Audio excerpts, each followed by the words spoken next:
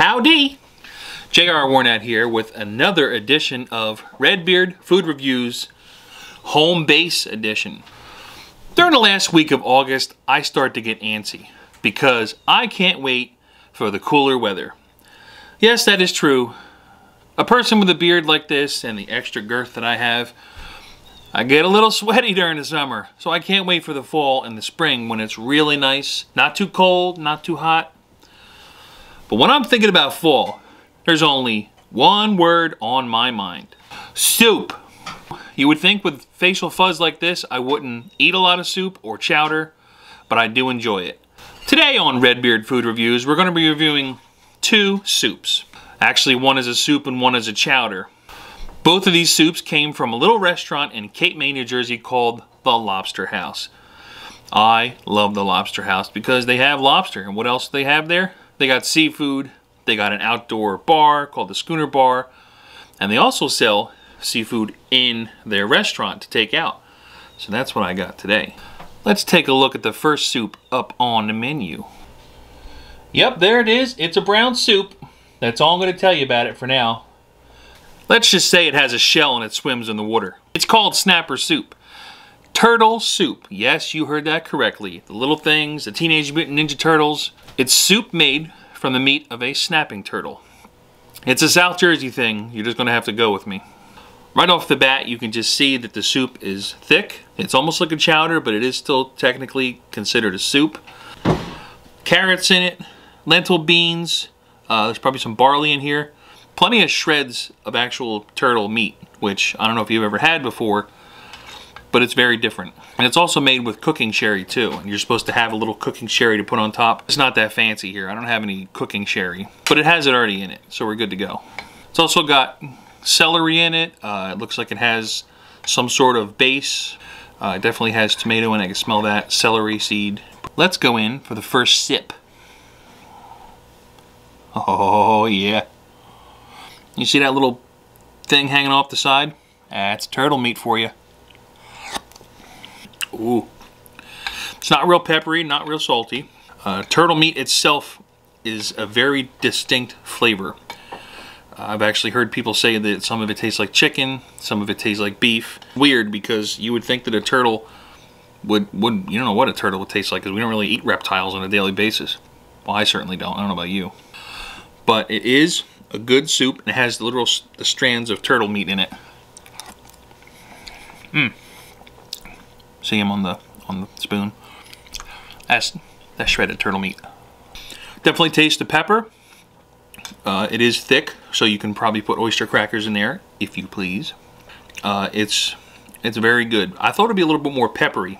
I've had snapper soup plenty of times before, and it's usually a real thick pepper taste. This doesn't have that. But all in all, it is a good soup. It's definitely a South Jersey thing, and it's down in the South and out West too. It's a delectable, you have to try at least once in your life. Not many places actually serve snapper soup anymore because it's just not a thing. I think actually Campbell's Soup used to make snapping turtle soup many years ago. Leave me a comment below if you ever had it and tell me what you think it tastes like. To me, it tastes like the earth. It's a different type of flavor, but it's not your chicken or your cow. Being in the water a lot, it kind of picks up the flavor of what's around it. So snapping turtles live in fresh water. Delicious. The second soup on our challenge today is not actually a soup, it's a chowder. Now it's the Manhattan clam chowder. Now I know what you're thinking right off the bat. JR, is that the red or the white? Think about it this way. Somebody told me a long time ago that Manhattan clam chowder is red, and you would think of the Big Apple as being red. Now, New England clam chowder, which is my favorite, is white because they get a lot of snow. I don't know if that helps you a little bit. It's just kind of a kitschy, stupid, cheesy thing I heard. But if you don't know Manhattan is red and New England is white, think about that euphemism. Let's take a look at the soup. Or I should say chowder. Piping hot and delicious. I see all sorts of vegetables in there. Tomatoes, carrots, oregano. The container itself says it's got clam juice and frozen clams. I was kind of hoping for fresh clams, but if they make so much of it, then of course they got to use frozen clams. It's got bacon in it too, so how bad could it be? Let's go in for the first sip and see how we do.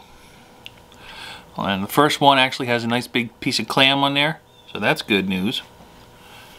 Beard buff down, full implementation. Hot. Definitely clam. I mean, you could tell clam is just real chewy, but they put clam juice in there too. That's what makes it a little bit thinner than like a regular chowder. Good flavor. Real salty. Of course that's probably from the clam. The onions and the potatoes add to it. Although it is a little bit on the thin side. Not really like you think chowder is like thick, like mud. This one's pretty thin, so it's a little bit watered down. Just make sure we got a clean palate. And of course I already got it on the shirt, but it's out of frame so you can't see, don't worry about it. Good. Actually it's a little bit better than the snapper soup this time. Full disclosure, I've had the clam chowder and snapper soup from Cape May Lobster House a long time ago, but I don't think I ever had the Manhattan clam. This was given to me on a whim. Delicioso. Going for one more bite. Or sip. Or slurp. It's soup. I don't know how to classify it. Good clam flavor. I mean, it is what it is. But I wish it was just a little bit thicker. We had to reset the image because our cat, Salem Annabelle, jumped up and tried to start eating the rest of my snapper soup. No, kitty. You have your little soups later. And we like to put croutons on them for them too, little cat treats. It's delectable for them. I've never had it. Another sip. Bacon adds that salt to it too, but I'm sure the clams are the #1 driving sodium factor in the soup. The smokiness from the bacon does well, but I really wish it was just a little bit thicker. I mean, it's Manhattan clam chowder, it is what it is, and after a while, the frozen clams add juice and they add water to it.